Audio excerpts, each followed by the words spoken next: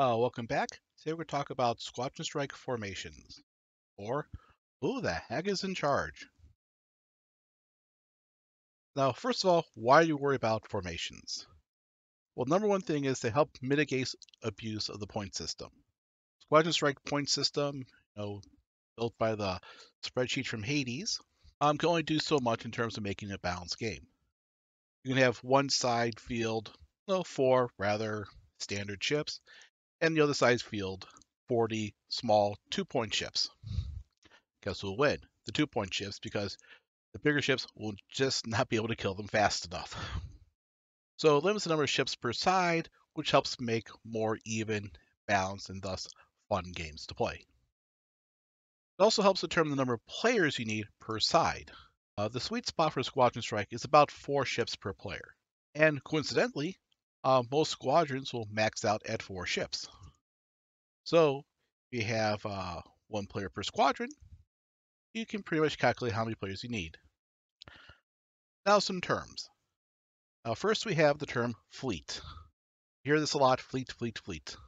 Now fleet just refers to the ships participating in a particular scenario or battle. Don't confuse the term fleet used in formations with the campaign fleet, which can be composed of multiple scenario fleets and squadrons, or however your campaign system wants to organize things at the macro level. We'd say fleet, we're referring specifically to the ships participating in a scenario. Now, a fleet is made up of 1 to 5 squadrons, and a squadron is a collection of 1 to 4 ships. Within that squadron, you have the squadron leader. That's the one ship that's in command of the squadron. Its sole special ability is to lend action points to any ship within its squadron. Now, the flagship squadron is a squadron that's in charge of the entire fleet. It has 1 to 3 ships in it, and the only special ability of the flagship is that it can command the entire fleet and lend AP to any ship in the fleet. Some special scenario rules might give the flagship additional abilities, or you may want to target the flagship. But in terms of the basic rules, the flagship's only special ability is to lend AP to any ship in the fleet. Now to go over the rules. A fleet of 3 ships or less is always a legal formation. It's always fielded as a single squadron, and is always considered a flag squadron.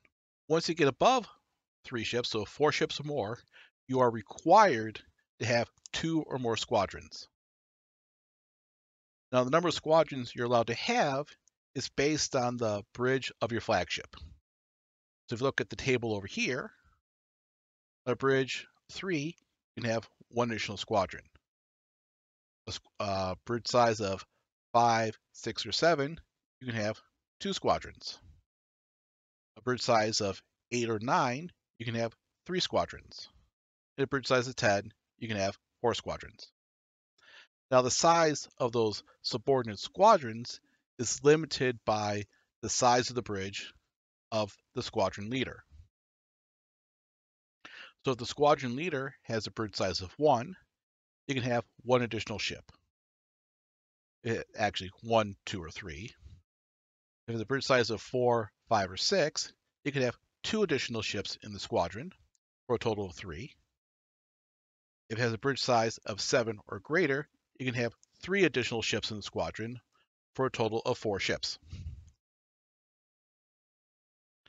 Now, the main benefit for being in a squadron is you can receive action points from your squadron leader. As long as you're within range 5 of your squadron leader, they can lend you action points. If you're in a universe that uses the interceptor trait for weapons, such as in Exile Stars, or Traveler, or Empire Directorate War, ships can only receive or lend interceptor points within the same squadron, unless you happen to have the weapon trait Data Link, and then you can lend interceptor points and defensive points to ships outside of your squadron. Now, some settings might have a specific benefit for being in a squadron. For example, FTL disengagement. In some settings, a single ship might do the calculations to jump to light speed, and then all ships within the squadron would benefit from that calculation. So now we're going to look at different fleet sizes and seeing examples of different legal formations. For fleet size 1, 2, and 3, the formations are pretty much set in stone. The flagship here in red, so if you have a single ship, obviously you only have one ship in your squadron. Two ships, obviously same squadron, pretty straightforward, as well as three ships. Again, the bridge size can be any size as long as you have three ships or less in your fleet. Once you get to fleet size 4 or greater, you need to have at least one additional squadron. So here we have a couple different variations of a size 4 fleet. So here we have our flagship with a bridge size of 3+, so you can have one additional squadron. You see it has two subordinates, because that's for free, and then one subordinate down here in a separate squadron. A more common way of doing a size 4 fleet is to divvy it up into two-ship squadrons. You have the flagship squadron right here, and the one subordinate squadron right here. And the subordinate ship just needs a bridge size of 1 or better. A more uncommon method is right here. We have a bridge size of 4 or better for your squadron leader. You can have two subordinates. So your flagship squadron would be a single ship, and your subordinate squadron would have 3 ships. One reason to do this is these 2 ships down here can receive 2 action points, one from the squadron leader and one from the flagship. So the flagship can hold back and be more of a command and control ship that does not actually get into the fight, and these ships can then take advantage of the additional AP that is not built into the ship, being provided by the flagship and possibly the squadron leader. So depending on how your universe is set up, there might be a viable option. When you get to size 5 fleets, you can see the topology of fleets can become pretty funky at times. So here we have more standard. Flagship squadron has 2 ships, whereas the subordinate squadron has 1 additional ship. Here, kind of the inverse is true. The flagship squadron has 1 additional ship, while the subordinate squadron has 2 additional ships. But the difference is this is a +1, so it's like a destroyer type or a scout size ship. This is a +4, so it could be a large frigate or a light cruiser over here. Or you have a formation like this, where the flagship is 5, as a bridge size of 5 or better. So you can have 2 squadrons, and each squadron just has a single subordinate ship. So you have like a light cruiser and 2 squadron destroyers doing independent commands. Or as we saw with fleet size 4, we have our flagship by itself, and then a pretty maxed out squadron right here, probably like a command cruiser with 3 subordinates doing the actual heavy lifting in the battle. This formation right here will allow each of these subordinates to receive an action point from the flagship, as well as an additional action point from the squadron leader. So you can design these ships to be action point poor compared to its bridge versus how many its action points it needs to use its weapons, because those action points are provided by the 2 other ships. In fleet size 9, we're starting to get more ossified in terms of what we can do, simply because there's just so many ships, there's only so many different ways you can configure them that make sense. So over here we have a very standardized setup. Each squadron has 2 additional ships, and the flagship has a bridge size of 5. They have 2 additional squadrons, and each of the subordinates have a bridge size of 4, so you can have 2 additional subordinates. So this is a very balanced. You have 3 squadrons of 3 ships. flying formation, very Cylon-like. Or you can go something that's slightly more funky if you have a big enough flagship. Here we have a bridge size of 8, so you can have 3 subordinate squadrons. So you have these two, kind of standardized squadrons. They have this one, smaller squadron. Now, the small squadron could actually be some pretty heavy-hitting ships.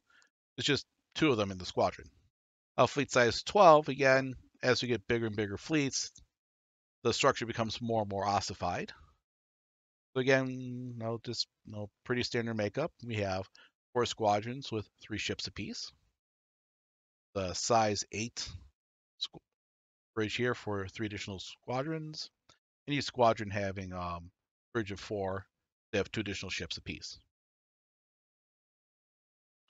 Alternatively, if we have the ships for it, we can have like a command type cruiser with a 7 bridge here, as well as over here. So we have 2 maxed out squadrons, and then 1 moderate sized squadron, and a naked flagship.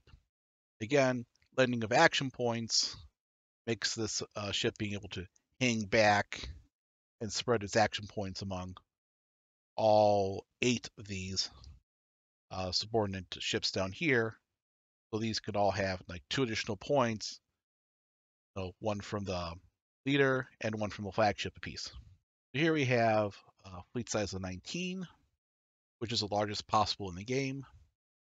Our flagship is size 10, so it has 4 additional squadrons. Each squadron has a bridge size of 7 or better, so it can have 3 additional ships. So it's a total of 19 ships. Obviously, there's no other way to reconfigure this because everyone is maxed out.